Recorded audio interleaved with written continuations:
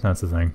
Well, to be honest, you'll probably get a lot of people viewing archives too. So that's Drone versus God. I approve of this. Drone versus Godde? Yes. Seriously? Did I miss? Oh, that was off screen. Yes, awesome. Start now. It could only be better if it was Randy versus Godde, but Drone versus Godde is great. We're doing Eye of Horus again? Oh, hey, that's fine. It is kind of funny that apparently Drone's going to be limited to the bottom right of the map starting, but whatever. I don't care. That's actually the best place to start on this map if you're in the bottom. Essentially, well, let's see how this works out. So yeah, anyway, we're going to get started. Get this thing going. For anyone that's curious, the best starting build order in Evolution RTS, no matter what map you're on: 5 metal extractors, 1 factory, 3 power plants next to the factory. From there, you can branch out however you want. But if you do that, that will keep you from stalling when you are building units and stuff like that. Also, another thing that you can do is, for example, with 3 power plants, Drone, with 3 power plants, you get 15 supply. Now, that's about, what, 7 kites, I think? 6 or 7? Yeah. Something like that. Well, yeah, it's 5 to 7 raiders, depending on the factory. Oh, I'm sorry. And the game is starting. Kites. Yeah. And Godde in the bottom right corner of the map, because he was stuck there, getting going pretty quick. And Drone in the top left, or center of the map, who's got much more flexibility. But he is a very slightly weaker player than Godde. Although I'm unsure about Evo RTS and 0K. Drone is the 3rd best player of 0K. Godde is tied for best with Randy. So just to put it in context, and also to turn the sound on. You always know a true ZK player when they build tons of power plants around their metal extractors. I see that a lot. Yeah, I think I did that too at first. No, actually I didn't do that at first. You taught me well, quickly enough. Yeah, well, someone in chat pointing out that it would be a good idea to show the download and installation process from scratch. See, the thing is, that's actually a little bit hard to showcase, on account of the fact that the install process is the web lobby thing that you get from Steam, and the download process is join a multiplayer game and it automatically downloads the map and the game and the engine. Yeah, I can go over the downloads tab just to show you what you should see. But in all honesty, there isn't actually a whole lot that doesn't happen automatically. Very little of this game, or very little of Spring happens with, or at least the infrastructural stuff happens with player input, which can be disconcerting, I know, but it's also something that makes it kind of hard to actually showcase that beyond just, this is how you connect to the lobby, this is how you start a multiplayer game. You need to start a multiplayer game in order to get this stuff to start a single player game, until we actually properly set this up so it's giving you a bunch of stuff by default, and you'll automatically download everything you need when it gets in, because that is planned, right, Forb? Yes. Yes. Okay. Good.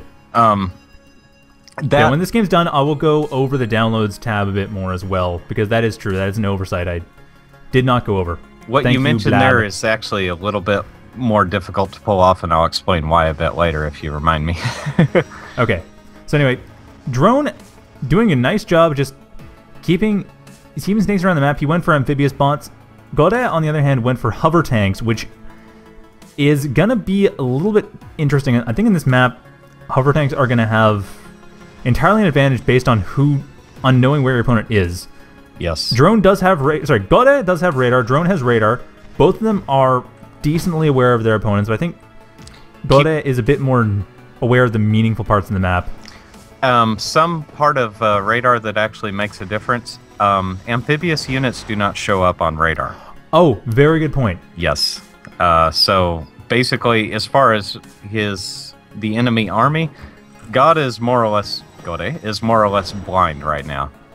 So that's a very good point out. That Drone basically can close the distance, and because amphibious bots rely entirely on being at short range, this is extremely useful for Drone right now.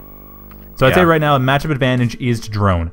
Anyway, there's more questions to chat about how to get this game running. Okay, do you think people would mind if I jumped away from this game? Because that is a really important question. Yeah, that's fine. It's no big deal. Okay. So, sorry if you're here to watch Drone versus Godde, because I know I am, but this is very important. We'll make them do it again. Oh, whoops. No. Make them play the exact same game again. Do it again, now! Again, with feeling. Now, anyway, so in order to get into the game, the first thing you need to do, as we showed off before, was to connect, or actually to register. First, you have to register an account, and then once you do that, it'll register on the Spring RTS site. From there, you need to go in multiplayer, join a server. When you do that, you'll notice the bottom third of web lobby will fill up with server information. Once that happens, you need to click this button here. That will add a team. Now, it's going to be mildly confusing because the team itself is not needed, but you add a team, and then you click on there to set yourself to the team. And then from there, you hit the start button, which I know is way too small in a lot of cases. This UI needs to be redone. But anyway, you hit the start button, which right now is useless because the game is currently in progress, but when you do that, you'll get a start vote, and then that start vote will set you into the game once it passes, which it will by default because you're only one person. If you are one person, however, you want to add bots. You want to hit this button here. Let me interject one thing. If you join a battle that's already running and you click on the start button, you can join the game mid-game. It fast forwards. It fast forwards to the current time of the game. Sorry. Now, bearing in mind that you need to be a spec for that to work. By the way, yes. Rather, you will spectate when you do that. But yeah. So if you add a bot, you choose a bot. Unfortunately, web lobby does not limit based on the bots that work. So you want to use any of the survival spawner bots. Pick one of those, and then add it. I don't actually add one because the game is in progress, but you pick one, the team will be set by default, and then you can start the game. Let me also point out that these are things that are being currently worked on too. So yeah, there's a lot of little UI things that are being redone, and there's also other lobbies, though I would use web lobby. If you're just getting used to it, just use web lobby. Don't bother with other lobbies. I mean, I personally use 0K lobby, but that's just because that's what I started with. Use other lobbies only if you're really comfortable with the game in general, which, if you're asking the question, how do I get this game running, just use web lobby. Yeah. It's getting worked on. It will, if it's not good now, let us know exactly what the problems are, though we probably know what most of them are, and then they'll be fixed. So anyway, back to the game. Just to catch up, recap what's been going on. Basically... Drone... Go ahead. Drone's been kicking ass. Drone has been managing, looks of it, to actually keep Godde in this. So Godde is breaking through east side, bunch of crushers coming in, getting rid of a lot of drones, metal extractors. Drone still has a metal advantage by quite a lot, but as it stands, his main advantage came in the use of, oh, they're gone now, but he had a bunch of midnights. There we are. Which, midnights, in case you're wondering, are generated by engineers being near wrecks. For those of you not familiar with Total Annihilation-based games, all units in pretty much any Total Annihilation-based game, such as Evolution RTS, leave a wreck. Now, in Evolution RTS, they're quite simple. There's this energy core here. That's all it is. You either, as the tooltip describes, moving your Overseer or an orb to it, which actually neither player has built an orb, will reclaim it for metal and energy, and moving an engineer near it will get you one of these midnights. These midnights are quite weak individually, but should not be underestimated. A lesson I have taught Forb many a time. Quick strategy, interesting tidbit. All units can shoot through each other, like if all your allied units can shoot through each other. So it is a perfectly legit strat to hide a longer ranged unit behind a building so that all the shots are absorbed by the building instead of your unit. It's a nice way to kind of help equalize yourself if you're basically getting pushed up against a wall, kind of like Drone is right now. Yeah, Godde is really pushing out, especially since the spewers are getting rid of all the midnights. So as Forb was saying, just to reiterate, basically projectiles are physically simulated. If they hit something, doesn't matter what they were targeting, they hit the first thing they hit. They hit the first thing in their way. So cover is actually a thing. Just a natural, organic process of the physics engine of the game. So yeah, anyway, Godde going a nice split here, keeping Drone and so the Drone I think might be able to take advantage of this. Couple couple spitters going around the side, which should be able to take out most of this army before it becomes a problem. It's worth noting, God brought up his Overseer. He's about to lose it. Not just that, his Crushers are the ones getting hit by the drones. They get distracted by it. His Spewers were getting hit by all the main army. So Godde, bit of a mismanagement bit of mismicro on that army. That split there lost. It was not a bad split in terms of distraction, but unfortunately the Crushers were in the wrong side of it. If the Spewers were at the back and the Crushers were at the front, this would have gone a lot differently. As it stands, though, he's still getting a decent amount of damage done on Drone's army in the bottom, but not very much. And Drone is going to be pushing in. It looks like he's probably going to be able to finish this off. Maybe. Those spitters are good. Those spitters are really good. It'll come down to what... Well, it really comes down to what Godde has planned. He's going entirely for Crushers, which are being countered handily by the spitters. And he's going for Wildcats. However, the Wildcats are this haze in the hole. That is... They are doing a very nice job. I don't think there's... Maybe one Icons. Maybe one Icons in the army. It just went down. And the Razor's trying to do their best, but the Icons is the only reliable anti-air that the Amphibious Tank Factory has. And a couple of them getting in play. They're doing what they can, but these Wildcats do have a lot of health.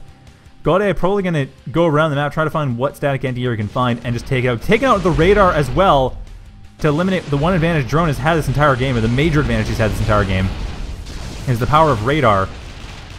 So at this point, right now, Drone does still have radar coverage on the left side of the map. He still has enough radar that it's fine, but now that second radar is taking some damage. The Wildcats not being actually very well microed. They're being moved around a bit. They aren't focus firing anything. And Wildcats need to be focus fired to be useful. One big strategy tip, Wildcats, in order to live long enough to actually be useful, need to focus fire. They can actually focus fire this Copperhead and kill it. All 5 of those could have killed that Copperhead in 2 shots. Unless a major nerf has happened in the last 2 weeks. I don't know. It probably would have lost 1 or 2 of them, but it would have been a worthwhile cost. Because that would be basically destroys everything. However, Drone is getting a bunch of coyotes on his own, and those anti-air fighters, they'll get rid of the Wildcats and possibly get... Well, depending on what Godde builds next, he is getting coyotes of his own, which means it's going to come down to coyote count. But as that happens, Drone still has ground advantage. Yeah, massive economy advantage. He has ground army advantage. While the air war gets fought. And actually, it looks like Drone has won the air war, at least the first opening battle. He would if he was targeting the coyote. He would, but however, the biggest thing is these Wildcats. He needs to get rid of those first. Because that way his ground army can just push through and it won't matter what's in the air. Drone just went from looking fairly bad to really good. With those coyotes, those just pretty much put him back in a good spot. Wildcats up for him as well. He is getting rid of these Crushers handily. I don't think any... Are there going to be any Spewers left here? There are a few. There are some Spewers being built up for Godde. Although Godde, I think he's... No, he's not building anything. I thought it was supply block maybe, but he's not. He's just not building anything. So it looks like Drone really is quite ahead right now. Yeah, he really is. He was starting to get cut in half. Godde is starting to rebuild again. Oh, I was just saying that he was starting to get cut in half, and then all of a sudden, those coyotes came out, and everything just kind of changed. They sure did. I mean, at this point, Crusher's coming through, but Drone keeping the north side solid. He's still getting split a bit. I mean, Godde still has this weak point to go for, and Drone has not reconsolidated that center. So the southwest is still slightly weak. Godde can't quite kill it out with impunity because there are the Wildcats here. They're getting in the way. The Spewers are going to try to deal with that. But trying to surround that is going to be difficult, especially being that there's a ton of Wildcats coming out of there. And Godde trying to reverse this, getting a bunch of coyotes of his own. But it's not going to help too much. The Spaz is doing what they can. Slowing down the stunning the Copperheads out entirely. The Icons, however, filling in where those stop. And Spazes don't deal that much damage on their own. They basically just deal EMP damage. Yeah. Or do they deal damage at all? They don't deal damage at all yet. The thing that makes them deal actual damage doesn't work. Is in the test version? Yeah, it's in a test version, but it's not live yet. I want to refine it a little better. But yeah, these Spaz are actually really good because they can stun these defenses and basically make them worthless for a moment anyway. The Copperhead being the big one, because at this point all the drone has right here to get rid of the wildcats that are coming through. Actually, get rid of the coyotes coming through. And at this point, Crusher's coming through again. Spaz is able to stop the Immolators from stopping the Crushers. Crusher, however, are not able to target the Wildcats, and the Wildcats able to get through this. And a bunch of Midnights as well. Drone really enjoys going those. He doesn't seem to be doing a lot of reclaim. Like I said, neither player has built any orbs yet, which is not entirely surprising, being that they're not units that... I mean, they're units that you kind of have to play for a while to know about. And Godde throws in the towel. Drone winning out against Godde, and that was game. I kind of wish I could see the middle half of that, but... Yeah, you missed some pretty awesome... well, it was worth it to teach people who are watching how to start a game in a rather rambling and rapid and rushed way. I apologize. I might go over that again just to reiterate, because it bears repeating, which is really a sad statement to make. But yes, it does bear repeating, ultimately, one way or another. And players are chatting. I think we'll just let this go, because... I know why, but...